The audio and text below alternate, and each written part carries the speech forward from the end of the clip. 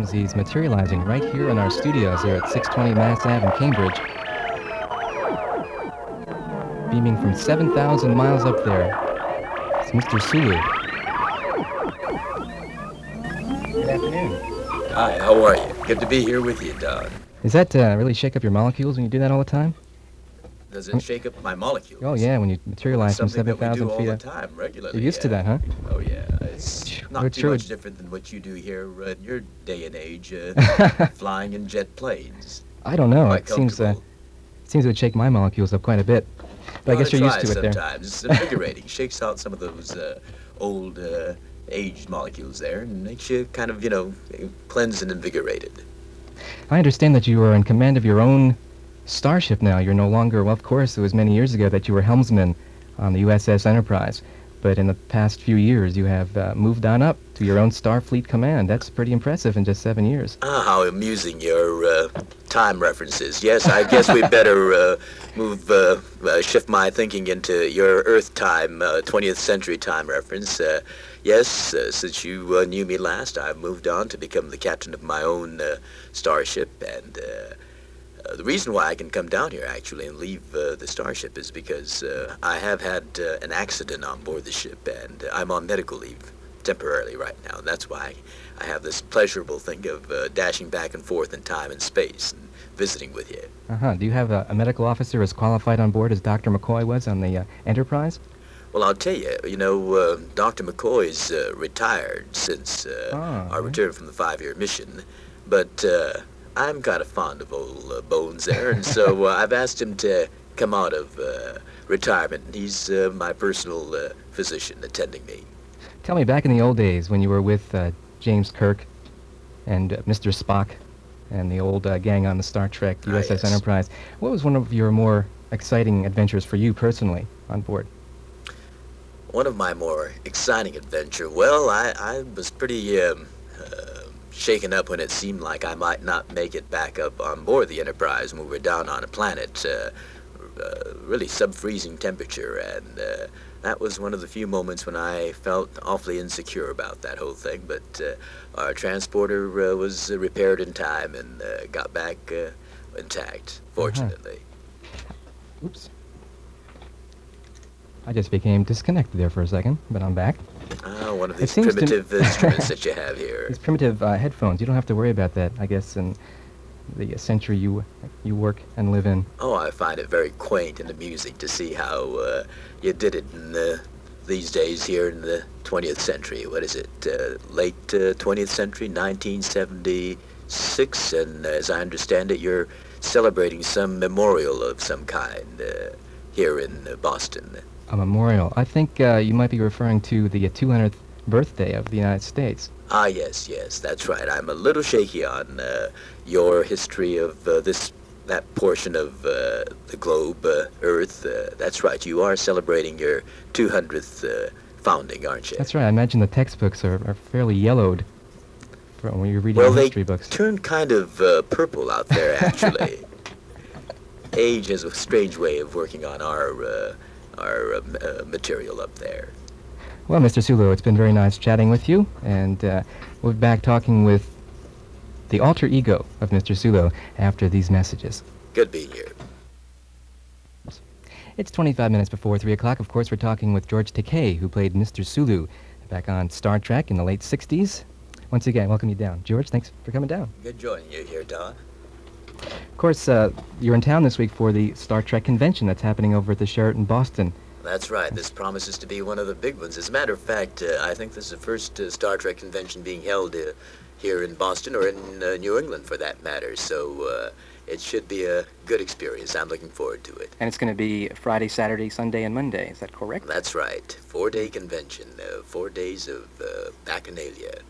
How long have you been participating in the Star Trek conventions? Have they been going on for a few years now? Well, they started, actually this phenomenon picked up a couple years after the cancellation of the show. And I must say I am really incredulous at the way this thing has caught on. The first one I was amazed by. I think they gathered together something like about 500 or 600 people in Los Angeles. That following year, the people in New York organized one. They expected a few hundred, and they got 3,000. And when I first experienced that, I was just stunned to see that there were that many people that were still interested in a show that had been canceled.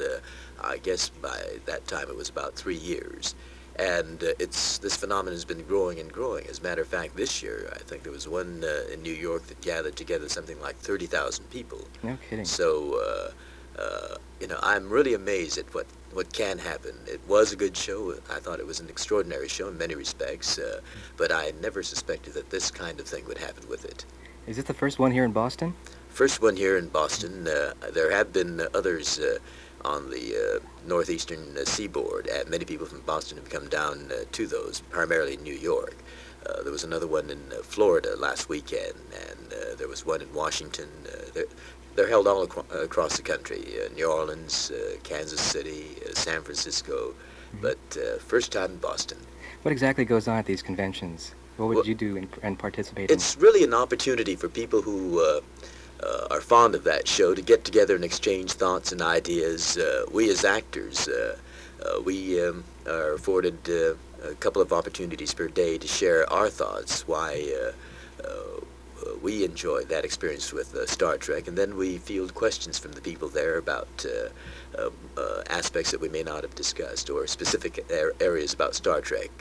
Actually, I think the real authorities on the technical areas of Star Trek are those attending rather than us, because they're the ones that are watching Star Trek daily in some areas and on weekends, but it's been like 7 years for us, so I've gotten a little bit fuzzy on the technology. Still shown up here and regularly watched by me and lots of people out there and listening. At this convention, they're showing the Star Trek episodes as well as other science fiction films. There's another room set aside for people who sell memorabilia and other material from Star Trek, old scripts, posters, photographs, etc. So it's a weekend of wallowing in a lot of wonderful nostalgia. Let me get this question out of the way. The #1 question. I'm sure you get it a million times. Maybe this time I can ask it a little differently. In the 7 years since Star Trek has been off television, as far as the new episodes are concerned, do you feel personally that the likelihood of Star Trek returning to the air gets less possible or more possible as the years go on? Well, one definite thing that Paramount's made a commitment to is the return of Star Trek as a feature film, as a movie on the big screen. However, they've been making that promise for so long, and they've been indicating possible start dates for over a year now. And finally, they did announce a production date, but still they've yet to select a shooting script, still yet to identify the date on which shooting commences. So I'll believe it when I see it, but they have committed themselves contractually to eventually doing a film on Star Trek. So the old sets are still in existence? No, they aren't, as a matter of fact. They're all gone. They were donated to various institutions.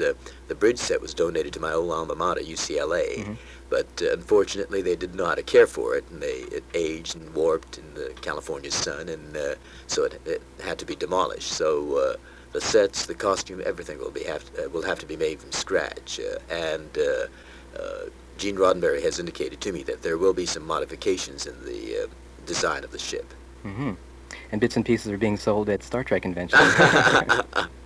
That's right. A lot of little gimcracks and memorabilia items associated with Star Trek are sold there. I wanted to ask you what you personally brought to the character of Sulu. I understand that in the beginning, when the characters were still being fleshed out in the mind of Gene Roddenberry, for example, William Shatner brought a lot to the character of Kirk, and Leonard Nimoy brought a lot to the character of Spock. What did you specifically bring from your life into the character of Sulu? Well, I'm something of a collector. I don't collect the kind of things that Sulu was interested in, but I added that aspect of the characterization of Sulu. I'm also an outdoorsman. I enjoy the outdoors, physical activity, and fencing was something that I wasn't into, but I did suggest to the writers that we should make him an active, physical kind of guy. And that came out in The Naked Time when you became D'Artagnan. Yes, yeah, that was a lot of fun. That's one of my favorite shows, and particularly because of that. And that's one of the great things about a career as an actor. It opens up new aspects that you wouldn't have gotten into otherwise. Fencing, I knew nothing about until then, but I took a cram course in fencing, and I developed a love for it. It's a fun physical exercise, a good exercise, and a very graceful one too. So I've tried to keep it up. Unfortunately, lately I haven't had the chance to. Too many conventions. Mm-hmm. I understand as far as physical exercise is concerned, you enjoy jogging, and we were talking about possibilities of you running in the Boston Marathon Monday. Yeah, I just found out about that this morning when I was checking into the hotel. The guy checking in next to me was going to be participating in that, and I said, "Oh, that's great! This is the first time I found out about it before the event actually took place. Usually, I'm watching TV and I see a coverage on the Boston Marathon or in Southern California, the Palos Verdes Marathon. But now that I know about it beforehand, I'm trying to find out how to register for it and to participate. I don't, I really haven't been working out with that in mind, so I don't know how I'll fare, but I'm willing to give the old college try." That's a long distance, 26 miles. I admire anybody who can even run 10. Well, we'll see. I may not finish it. How about if I ask you just one more question, and we'll take some calls from the audience. If you'd like to ask George Takei, who played Mr. Sulu on Star Trek, a question or two, call us at 492-1188, and we'll put George on the line for you. What did you enjoy most about working on Star Trek for those 3 years? What did I enjoy most about Star Trek? I think it was really the people I worked with. Gene was able to gather together a group of interesting people, very friendly, outgoing people, but also people that were involved in a lot of other areas of life beyond just their work. And so in between setups, and there are many hours that you have to kill on a television series set. What makes life interesting are the people that you have there to share that time with. And Leonard is a guy that's somewhat of a Renaissance man, involved in many areas, as are the other people.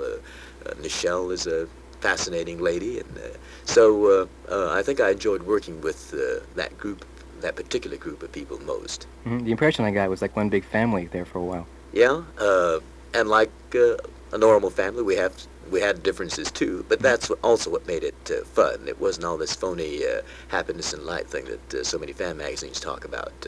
It was lively and stimulating. We had our differences, but the differences that happen in a situation where you all love and respect each other. Hmm. Tell me, when you go to conventions or parties or whatever, what's your favorite behind-the-scenes story about Star Trek? Something that maybe none of us has ever heard before. Well, this is one that I've told at a few conventions, so I think some of your listeners may be aware of it. That scope that I had on my console that came up was a rather unwieldy instrument, and it took forever a good hour to set it up before you could before you could use it coming up. And I'm conscious of the television shooting schedule and the costs involved. Time is important, and also the fact that my last name, spelled Takei, can also look like Take1. Take one. So I like to get things, right on the first take. And so, and the crew knew that, and particularly when that scope was utilized, they knew that I was particularly conscious about getting it right on the first take.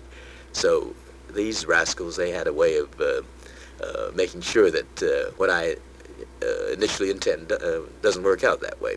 When I looked into that scope, what I saw was actually a lot of raw lumber, a naked light bulb with a lot of wires attached to it.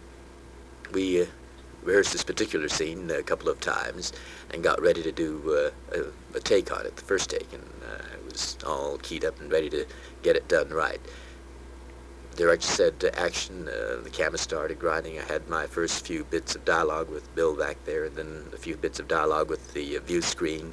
Then I looked into the scope, and I was supposed to have a fairly long speech there.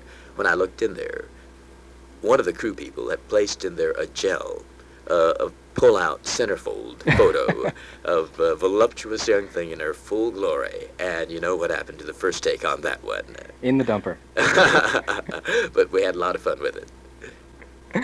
Ah, Star Trek fans, where are you? George Takei is waiting for a question. 492-1188 if you'd like to ask Mr. Sulu, a.k.a. George Takei, a question. Takei, I'm sorry. Takei, right. Takei, yes. Takai is also another Japanese name, Uh-huh. but I tell people that Takai, when translated, means expensive, and I can be that too. One of the things that I think everybody talks about to this day about Star Trek was what I think you call the believability factor. Everything was just so finely detailed that everything that you experienced watching it on television seemed to be real. What things have actually come to pass? I know things like the alert system, the beep system that the Enterprise used was picked up by hospitals. Yeah.